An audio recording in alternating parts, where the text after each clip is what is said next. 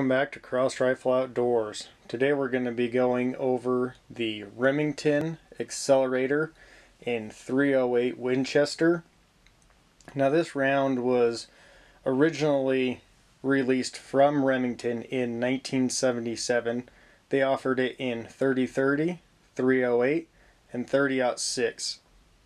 And there's several videos on this already, but it's my turn to take a stab at it. And one of the reloading channels that I like to watch is Johnny's Reloading Bench, and he has a very in-depth video on how all of this goes together and everything gets loaded. It's a very interesting video, and you know, they talk about the round being there for hunting varmints with your big game hunting, or just kind of a playing around game. It's been called a gimmick, and it kind of is, but it really is also a pretty fun round. Now, I bought this setup after I inherited that box of original accelerators from the 70s. Great friend of mine, he was a Korean War vet. When he passed away, I ended up getting those, and I had no idea these even existed. So I obviously didn't want to shoot the originals, so I went scouring the internet and found that E. Arthur Brown Company sells a kit for it.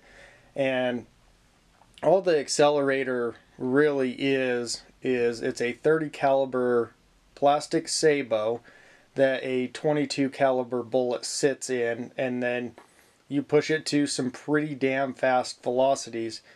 For this load that we're doing, we're going to be using IMR 4198 Winchester large rifle primers. And these bullets are actually for a different video, and I have some already loaded up that for this video we're going to take out and we're going to have some fun. But the bullets that I'm using on the ones you can see right now are Barnes TSP. They're an all copper hollow point, and I'm gonna be pretty excited for the video that's coming up, so stick around and we'll see that video. I'm waiting for some stuff to show up, but for the purpose of this video, we're just going to take them out. We're going to shoot a few through the chronograph, and they're just cheap Hornady 55 grain full metal jackets that we'll be shooting and kind of playing around with, but we'll shoot some pretty fun targets. The E. Arthur Brown kit comes with pretty much everything you need. It has a little shell holder that the sabot sits in, and then that little plastic bullet seater for the sabot. I have mine screwed in and adjusted to a lock and load bushing just so I don't have to really mess with it again. They're kind of cheap and cheesy, but I really didn't spend very much on that. Now check out Johnny's Reloading Bench. His video is awesome. I'll have to throw the link in the description. Let's go out to the range and have some fun with these and really see what they can do. Alright, I'll see you out there. Alright, we're out on the range to do our accelerator test, and for today's rifle we're going to be using our Springfield M1A Archangel stock Gen 4 Springfield scope mount, Diamondback Tactical Vortex scope. Now I've got the box in front of the chronograph because we don't want the sabot to come off and hit our chronograph. We just barely got a new one, generously donated to the channel from my father-in-law. I've got a video on it, so we're gonna go through, we'll see what kind of velocities we get. I'll shoot, move the box, shoot, move the box, and let's see how fast these guys are going. Now we're using cheap Hornady 55 grain full metal jacket bullets, and we're running 42 grains of IMR 4198. I could be wrong. I'll have to edit that, the correct powder in. But let's go ahead and give this a shot and see what we're getting velocity wise.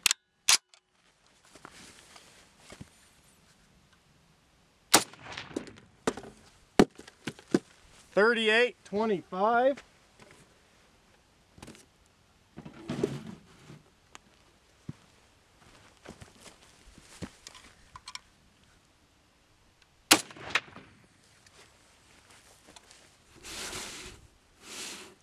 59.47.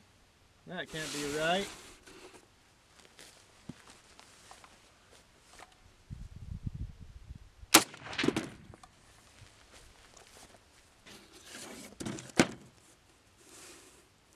$27.91. Must not be liking all of this muzzle blast up close.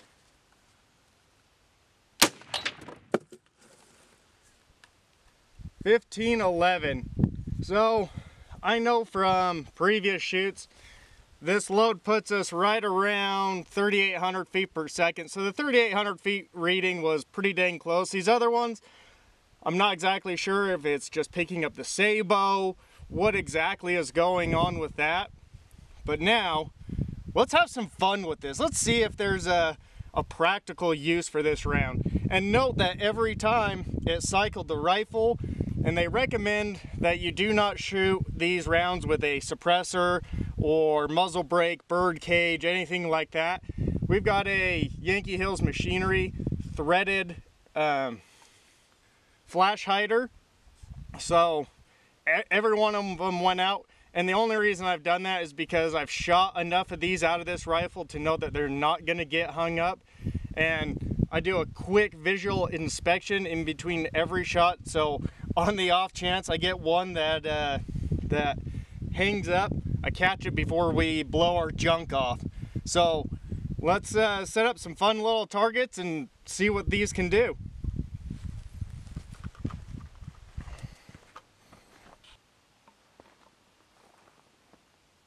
Alright, I've got 10 rounds loaded up. These are definitely known for their inaccuracy. And I'm using a high-powered scope at close range, but let's see how fun these can be.